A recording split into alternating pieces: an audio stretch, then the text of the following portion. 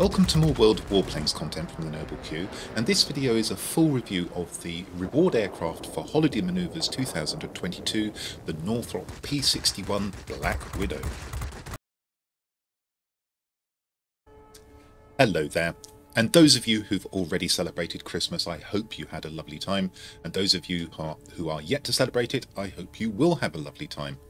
And here, in the snow, in this festive setting, is the Northrop P-61 Black Widow, so called because it was designed as a night fighter and the livery was dark, and therefore the name was coined for it. I haven't got that camouflage on at the moment, although we'll discuss that later, and there's a reason for that, as you'll hear shortly. The aircraft was primarily designed to replace British equivalents. The Mosquito comes to mind, and initially was met with some disfavour. It was felt to be too slow, but served eventually in the European theatre, in the Italian theatre, Mediterranean theatre I should say, CBI theatre, China, Burma, India, and the Pacific theatre, I think it's fair to say, without particularly distinguishing itself.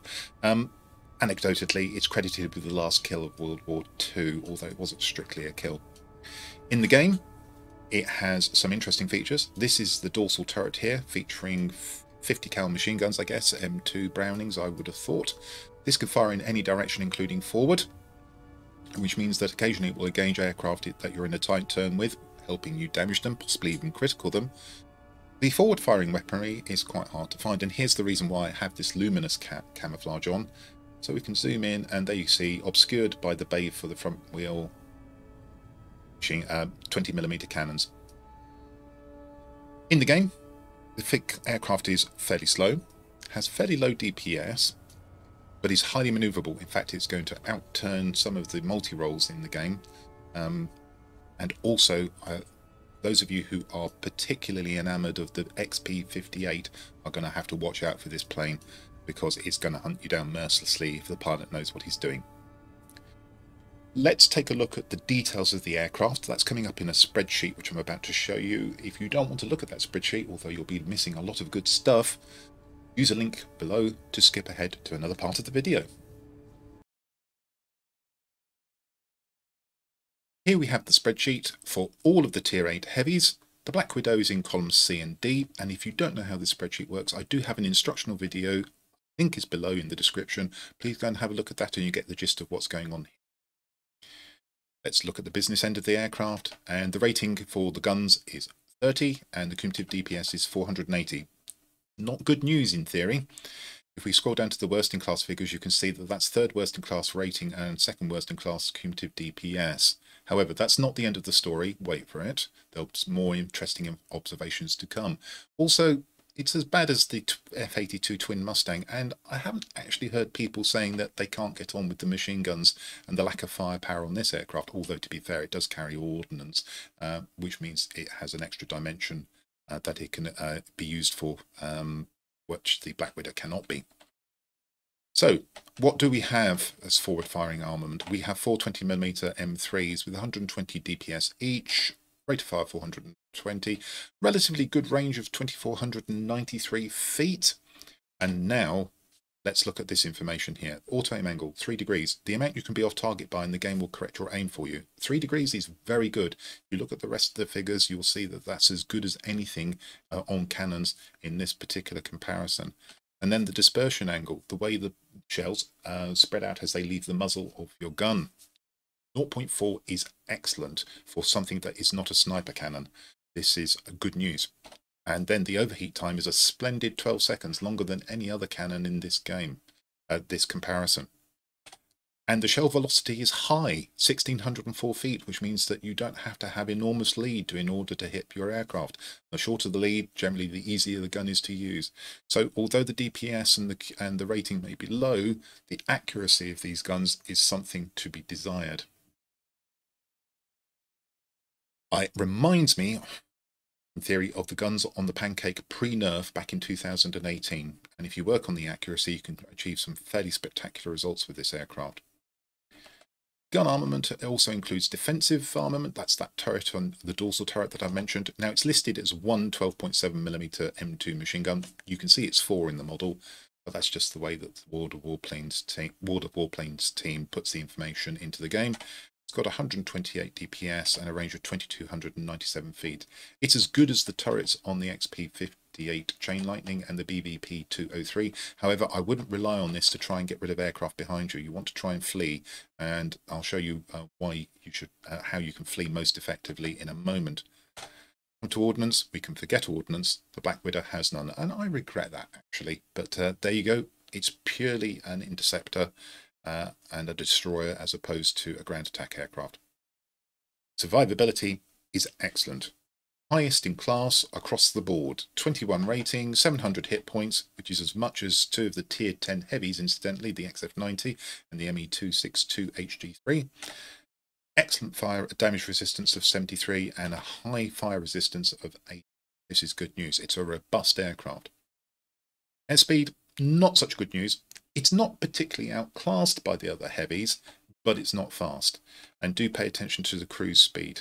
347 and the maximum boost speed of 435. If I drop into the worst in class figures, you'll see that that is the second worst in class cruise speed and the worst in class boost maximum boost speed.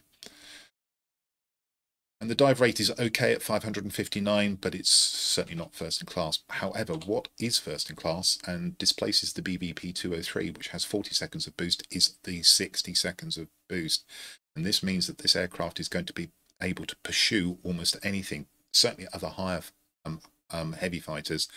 And even though they'll initially get away potentially with faster speed, they will run out of boost. And if you're determined, and the pilot isn't clever enough to fly into a sector where he'll get help from bots or other friendlies, you'll get them. And you can see now why I said that the XP-58 is under severe threat from this aircraft. Get on the tail of an XP-58 and all you have to do is chase it down using that boost, and you will catch it up and then you will destroy it. Manoeuvrability, also excellent. Best in class rating, 53. Best in class time to turn 360 degrees of 12. And I'm not going to show you it, but I can tell you that that will outturn several of the multi-roles in the game. For instance, the ME109TL, the XP-72, and it will go up against aircraft like the F2G and stand a chance of outturning them if the pilot doesn't know what he's doing as well. It's a really maneuverable heavy, this. The roll rate isn't very good though, although it's listed here as second best in class. It's only 90. Minimum optimum speed of 278 and maximum optimum speed of 486, giving a range of 208 miles an hour in which your characteristics do not degrade. Stall speed is 99, which is manageable, second best in class in fact. And we come to the altitude performance, and although almost all of the aircraft, with a few exceptions, have good altitude performance in this comparison, it's certainly no worse than any of the others. It's equal first on rating, along with the Dornier 335 file and the ME262, and equal first with those aircraft in terms of the maximum optimum altitude and the ceiling. The climb rate is a third best in class, I should say, 434. Possibly some people may try climbing away from you. I think this is good enough with the range on those weapons to stop them from employing that as an escape tactic. Now, the power to weight ratio, treat these figures with care, but they are perhaps an indication of acceleration within the game. Now, unfortunately, we don't know how drag is implemented in this game. We don't know if it's implemented at all. If it is implemented, we certainly don't have figures for it. But on the face of it, kilowatts per kilogram of nearly 0.25 is third best in class. This aircraft, in theory, should be able to accelerate fairly quickly. The Twin Mustang, in theory, should outperform it on that score, and so should the BVP-203, funnily enough. For those of you who use motorcycles, particularly in the US, you may be more familiar with the rate, the concept of removing a weight in order to get a virtual HP. And in this case, you'd need to remove 6.6 pounds to gain a virtual HP. That's another measure of the same thing. But in theory, it should feel that it isn't sluggish under acceleration, even if it's not a particularly fast aircraft overall. We go down into the worst in class figures. We've already talked about armament. We already know there is no ordnance. The rest of these figures here, I've already pointed out the air speeds, particularly the cruise and the boost maximum speed, so watch out for those. There isn't anything else that we need to comment on here. So there's something else that you're going to need to bear in mind, but you're probably not going to want, and we'll see that shortly when I show you the configuration of the aircraft. you're probably not going to be building this aircraft as a speed merchant. And for those of you who like fast heavies and like speed builds, you may be disappointed with this aircraft. For those of you who fly like your heavies a little bit like your light fighters, this is the aircraft for you. This is going to be a really easy aircraft to fly. It's going to be very competitive against many of the aircraft it's going to encounter. And it's going to be a nasty surprise for some of them as well. And that XP58 is looking as if it might be past its sell-by date if lots of these start appearing in the game. Okay, that's enough on the numbers. Let's go and see the configuration of the aircraft and how I've set it up. Here we are back in the snow with my P-61, and the first thing to say is that mine is specialised, which means I have all of the equipment and consumable slots available. Let's see what you'll be missing when you first get this aircraft. I have it in stock configuration at the moment, and as you can see, of the 5 equipment slots, 1 is missing off the airframe. More on that in a moment. And 1 is missing off the airframe also for the consumables. But I want you to note the configuration here. It's unusual for heavy aircraft at Tier 8. Normally you get either 2 engine slots and only 1 airframe slot, or you just get 1 for each. This is unusual in having 2 airframe slots, and immediately those of you who like your speed builds with an uprated engine and boost mixture injection system, you're in trouble here because you can have one or the other. That may cause you to grind your teeth a bit. Let's pop this back into specialist configuration and we'll see how I've set it up. Whilst I'm doing that, let me just say that there's a link to my live stream recording from yesterday of the P-61, and in there I go through several different builds in quite some detail. Manoeuvrability build, 2 speed builds, and also a tank build, which I'm not sure many people employ, but it's there for reference. And if you want to see much more about potential builds and options, do go and have a look at that video. Here I'm only going to discuss the build that I've opted for, which is a manoeuvrability build blended with a little bit of speed. So we've gone for a gun sight, and I've got an experimental gun sight, and immediately I've gone to inflict critical damage, which I think is a thing in the game at the moment. And because I'm getting criticaled so much, I want to try and do that to my opponents as well, and at least hamper them as much as they hamper me by their single shot taking off my tail or taking out my engine. And I've also gone for 5% accuracy when firing at moving targets. The other options there, a 7% chance of causing critical damage, which obviously isn't as good as 10%, so reject that one. 10% chance of causing fire, I left that to one side, see why in a moment. And then there's another 3% accuracy when firing at moving targets. Now I've mentioned that these guns could potentially be like laser pointers if you're going to maximise the accuracy, and in the past I would have, to be fair, then you would have picked off that 3% accuracy when firing at moving targets instead of one of the other, one of the two 10% chance of inflicting critical damage. Going with the manoeuvrability build blended with a little bit of speed, I've got a lightweight wing frame. If you have an experimental piece of equipment or a special project piece of equipment, mount it on this aircraft. I will tell you now that if you do all the things you can to improve manoeuvrability, which would include not mounting a polished skin incidentally, you can get that manoeuvrability figure up to somewhere around about 72, which is phenomenal. But if you haven't got experimental equipment and you haven't got special project equipment, in most cases against most players, the standard lightweight wing frame suitably configured will be good enough.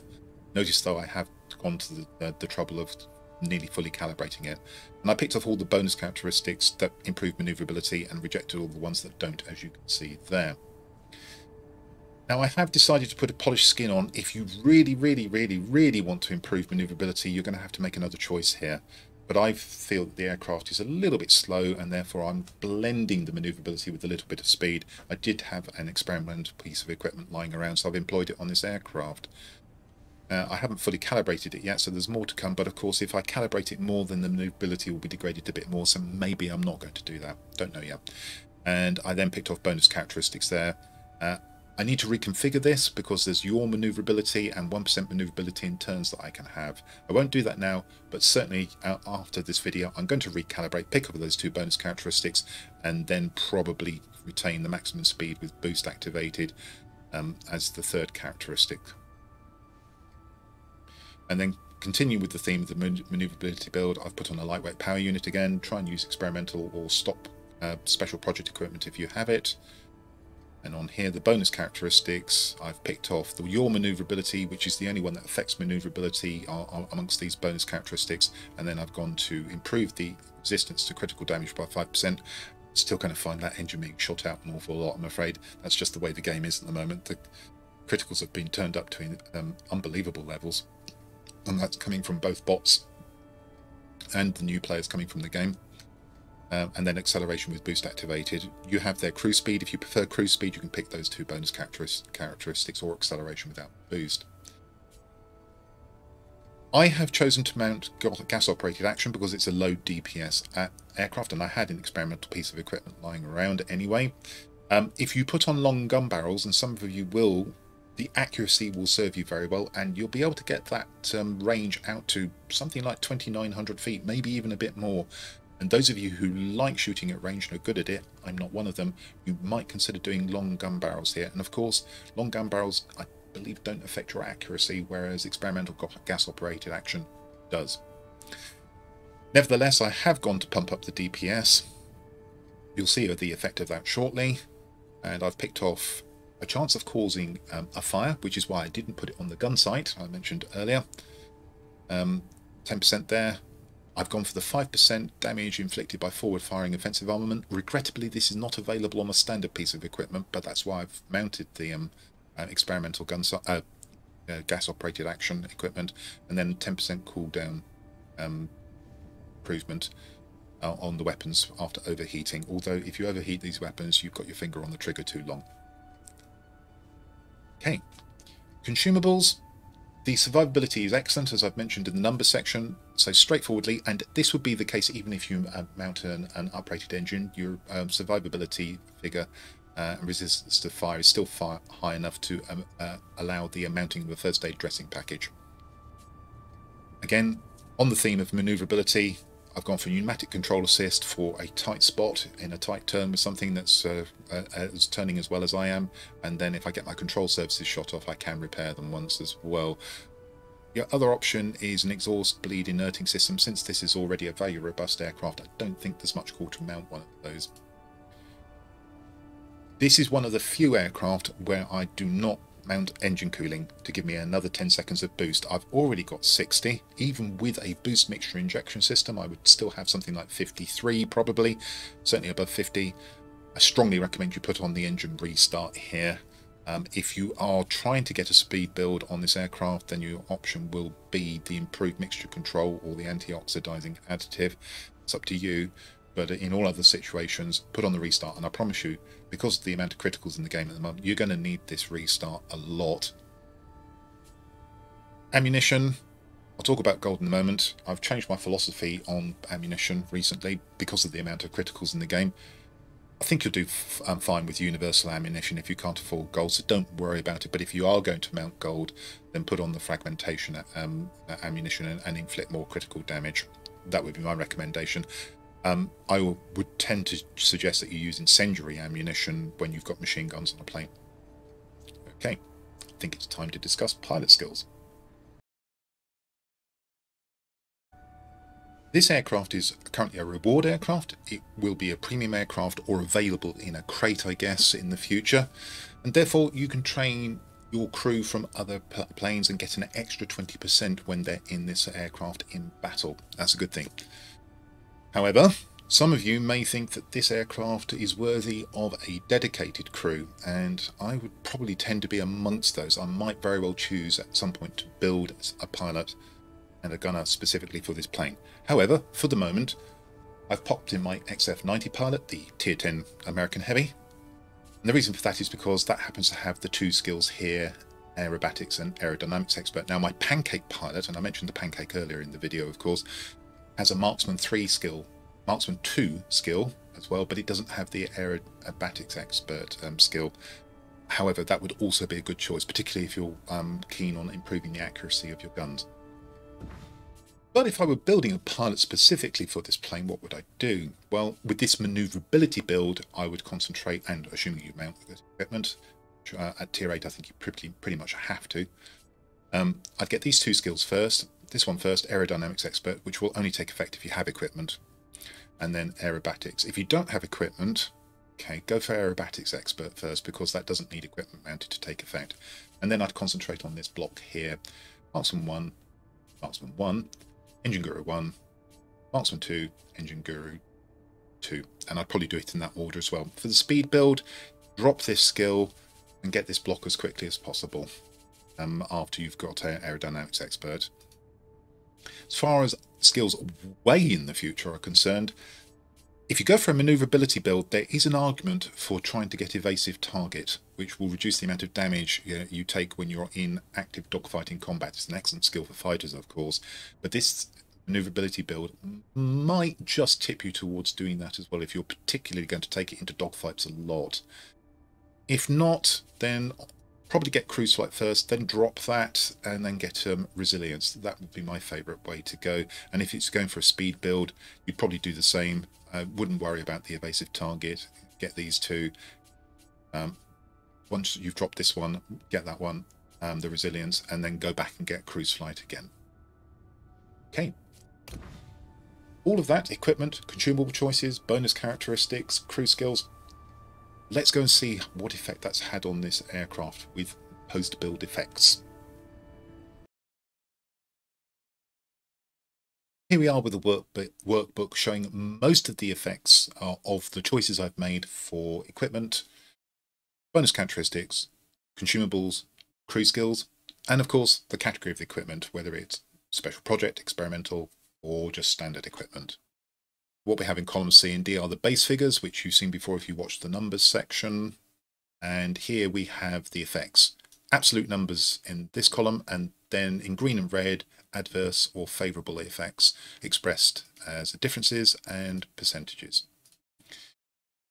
Start with the gun armament. We can see that the rating has gone up to 37 from 30, 23.3% increase.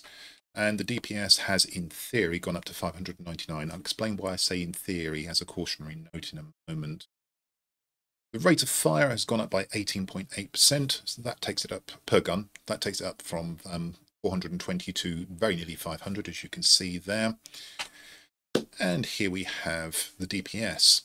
Now, the UI lists the effects separately and implies that they're additive, and they are 18.8% rate of fire, as you've just seen, plus a bonus characteristic for 5%, and that adds up to 23.8%. Well, if you increase 480, the base DPS, by 23.8%, it's not 599, it's around about 570. So what's going on there?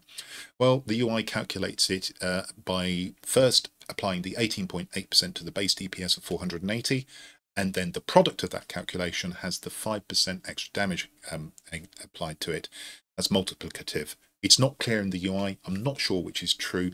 Either way, the story is that there's a significant increase in DPS.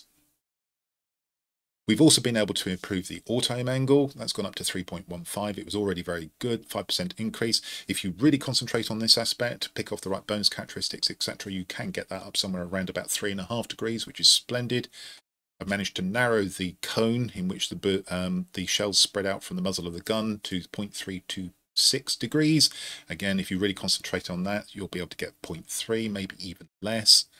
And there are some other effects which I've just listed here. I've got a 20% better chance of criticals, 10% better chance of fire, and a 10% increased cooldown rate of the guns if you overheat them. Shouldn't overheat them though. 12 seconds burst is a long burst. There's no effect on the absolute figures of the turret, but I have just listed here that you've got 50% more chance of criticals, and you've also got that 50% better aiming speed that I mentioned. And since this turret fires in a wide arc, I think that's a really good skill to have. Now, there are adverse effects on survivability, and there's more to it than what you can see here, but you can see that we've lost 2 hit points, 9.5%, and that translates as 49 hit points as well. That's coming from the lightweight wing frame. However, you've also got other effects which I haven't listed here because there's too many of them. For instance, your wings are more likely to take critical damage. Your pilot is more susceptible to injury. Just bear that in mind. Survivability has gone down with this build. Airspeed, there is an improvement of 6%, 4 rating points to 71. That's coming from the polished skin largely, and that's taken, in theory, the cruise speed up to 386 miles an hour from 347, 11.1% increase, and the boost speed has gone up to 450, or as near as damn it.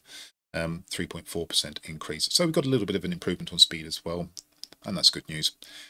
There's a very good improvement on manoeuvrability, and this isn't the full story either. It's gone up from 53 to 65.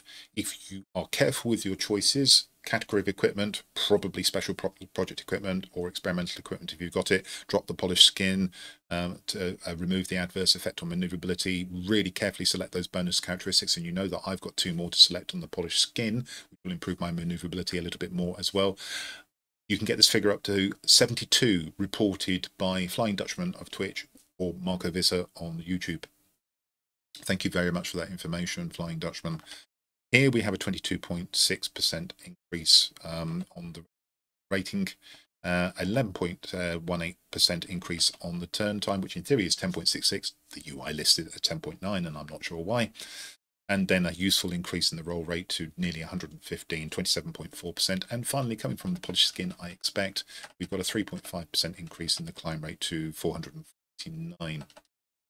That's how I took this aircraft into battle. Let's go and see how it did. The map for the forthcoming battle is Plateau. It's the decisive hour variant. It's a 5-sector map with the 5 sectors roughly in the shape of the 5 spots of the die. And what we have is a central garrison, tactically important because it allows easy access to the rest of the sectors.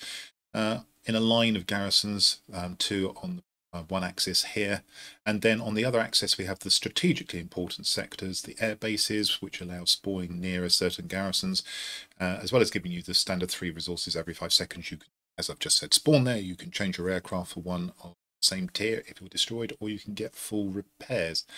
And the way to win this battle, well, before the CIS players join the server anyway, would be to try and hold your local airbase, your local garrison and the middle garrison, and use that as a springboard to try and take, if not the airbase, then at least the enemy garrison. Of course, with the CIS players, I'm tempted to say that you swarm to your nearest sector, take it and swarm away to whatever is the next sector and keep on doing that ad infinitum, because that's how a lot of these CIS players play, and that rather negates good tactical play.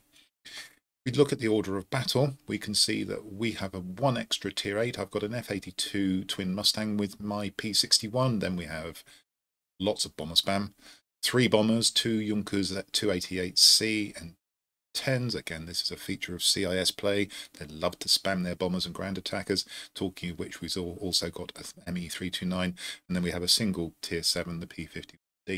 On the enemy team, they have 2 RB-17s and 2 IL-20s. We've then got also a specialised P-61 opposing us, and then they have the 2 tier 7s, the Key 84 and the P-47N. See how this battle developed. As we go into battle here, let me mention that this is a natively recorded replay file, and not a Warplanes replay file. That means that the video may be a little bit jerky, but the reticle will be spot on. You'll see where I'm aiming.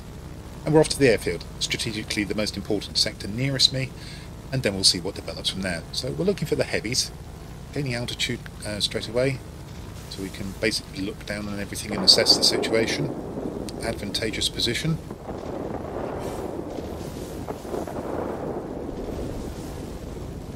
The air defence heavies are diving, so I wonder for a moment which target to go for, then I do select one of the heavies, and quickly I turn on it.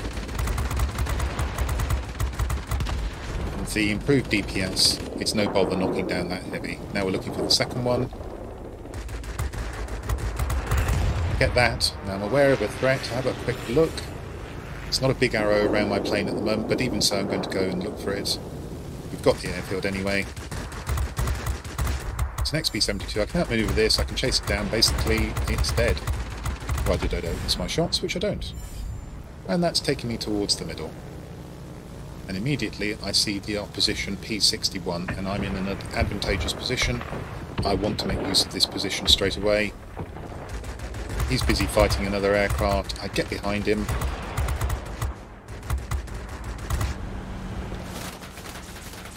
I'm out of sniper mode, and they take the sector, but I remove them from the game for 20 seconds or so, which is helpful. Some good shots into the multi-roll. To go up and turn. It's the XP-72. Now I should be able to finish it off. I don't need to, so now I can turn for the next target, and we're 4 sectors to 1 down. Well, in this modern era with the CIS players, that doesn't necessarily stand for much, because the CIS players are probably not going to defend those sectors, and it could very well turn on its head. Get behind the F4U-4 bot. Kill that. I'm looking at the minimap here, assessing my options, and I found a bomber. And actually what I had spotted was the bomber was over the garrison over on the extreme left, and I flew over here deliberately to intercept it. And the RB-17 and the P-61 are my RB-17s, I should say, and the P-61 are my primary targets here. So that's one RB-17 down, and then fortunately I find the other one flying into this base. And as you can see, there's no problem taking the RB-17s with this particular setup. Be a little bit more cautious about taking on B-29Cs. That's a whole different story, but there aren't any in this particular battle. For an XP-72 bot to dispose of again, and I do. Minimap, see what's coming in. There's a ground attacker. Also a good thing for this aircraft to pursue. It tends to be, it is a human player, so I'm going to get some altitude first. And then I see a bot behind him, and it turns out not to be a bot. It's a human, and he gets me with a rocket rather luckily. So we spawn back in at the airfield, and the first thing I want to do, if I have to, is take care of the human that's just shot me down. However, there's a meteor nearby. I can't let that go on my tail. Out-turn it, destroy it, and I immediately find an RB-17 back in at the base. So for the second time, I get to shoot it down. Here we go.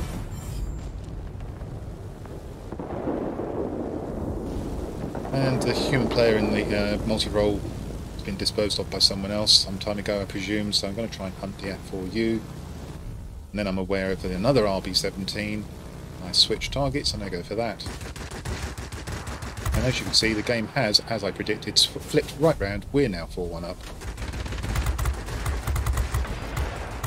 Well, prior to the advent of the CIS players, being 4-1 down would be a situation of some considerable concern. It's not so anymore. As I kill the RB-17, I'm knocked down by the Ki-84, I think, Ki-93. I've looked at the minimap before I spawned in. I chose to spawn at the original location because I could see on the garrison to the left there was one of the RB-17s. And he's coming out like a bat out of hell, but straight towards me. I'm on half health, so it's an easy kill.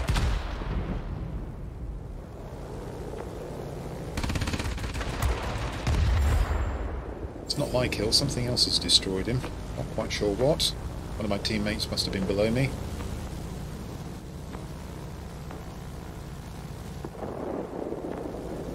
And now the game has flipped round again. We're 4-1 down. There is zero defence by the CIS players, and they do not play tactically. And that's pretty maddening, frankly. But it also means that the game's not a loss at this stage. I've flown into the middle to try and take a sector, and I've seen the P-61, so I'm ignoring most targets to see if I can catch him unawares. And I'm a little bit lucky. He isn't aware of me. I get on his tail. Down he goes again.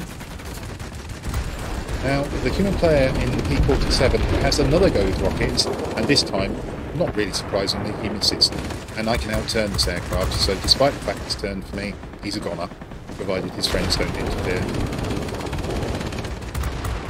He tries a smart move, he drops bombs there, but I see them going and I pull straight up after shooting them down. They blow up harmlessly, and that puts me on the back of a ground attacker.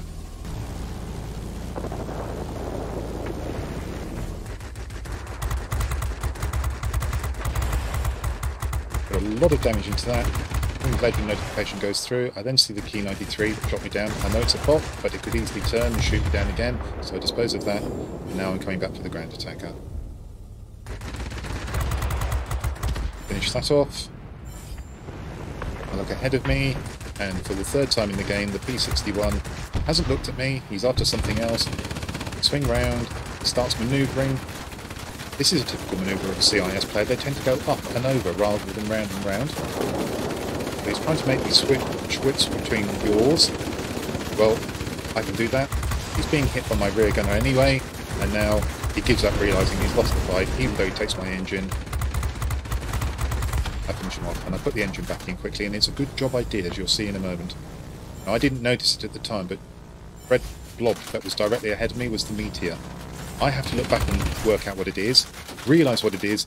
I can outturn a meteor. And my pilot is injured. Comes back in. I'm not sure whether that's because I used the medical kit. It is, I think, rather than the resilience skill, because I don't think I've got it on this pilot. And as you can see, I've comprehensively outturned the meteor. And down he goes. And they have 2 aircraft left. It's been a very seesaw sort of battle. See Terminator and Cyrillic with me. I begin shooting him, and the jig's almost up before he can even react. Kosher double medal goes through, and we're up to 19,000 personal points. I don't let the first ADA shoot me. I avoid. I take the second one, which is heavily damaged anyway, and now I'm on the tail of the first one. Finish that off, and temporarily we've got superiority. We lose the sector almost immediately, but by now we've won the game. There we go. A quick fire victory with 20,000, nearly 21,000 personal points and quite a few medals.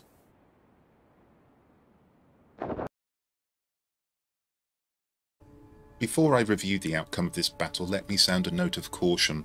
There are bonuses in effect. It's a ×5 day, and this was the first win of the day, and also there are bonuses coming from the various signs in the Candy Trail. And as we can see, we have a 5 chevron battle, a grade 1 heavy fighter if you prefer, and this grossed 441,099 credits or silver, of which 131,000 approximately came from a premium account bonus, and there's another 50,000 or so coming from the other bonuses I've just mentioned. So this figure is inflated. It's true also for the experience, which is base 5,722, premium account bonus of 2,861, sign of the owl coming from the Candy Trail, another little bit there, and then other bonuses kicking in with the vast majority of this figure, 47,032. And true free experience as well, 2,666 base, 143 coming from a premium account bonus, and other bonuses there contributing 280. 3 tokens, all for first medals of the day, the Kosher Dub, the Hero of the Sky, and the Winged Legend. There they are. Let us turn to the personal score tab, and we can see that all of the 2 of the class-specific missions were complete, and 3/5 of the attack aircraft and bombers destroyed mission was complete, and that garnered enough points to get the 5 chevrons. That was 20,865 personal points with 3 sectors captured, 19 aerial targets destroyed, 1 short of the ace there, 11,757 damage to aerial targets with 35 criticals. Criticals are a feature of this game now. Lost the aircraft twice. It was a competitive battle. Capture points 520, and that was split 240 for defending, 280 for attacking. We turn to the team score tab. We can see that was enough for first place, both by chevrons and personal points on my team. Would have been so on both teams. Good efforts coming in from plenty of the players here. There are a lot of players in the game now with the advent of the CIS players. 11,000 here, 11,000 here, 10,000 here, all good. Excellent contribution from the CIS player in the opposing P-61. I was pretty lucky to come across him with an advantage, I think 3 times. IL-20 doing the best out of the rest of the team. The odd B-17s, I did go after them quite a bit, but those scores were a little bit on the low side, and that's probably why we won. I'm very happy with this battle. That brings me to the end of this look at the Northrop P-61 Black Widow. This is a plane with slightly low DPS, but as you've seen in this video, you can compensate for that. Ordinary speed, and also only 1 equipment slot on the engine, which means it doesn't admit of a speed build in the way that other heavies do, or most of the other Tier 8 heavies do. However, it's got excellent manoeuvrability, good altitude performance, and I think many people are going to regard this aircraft as overpowered. I think it's a little bit too soon to say that, but it's easy to fly, and I think it is a very strong plane. Well, I hope you found that interesting, and that if you did, you'll come and see my future content. But until then, this is the Noble Q, signing out.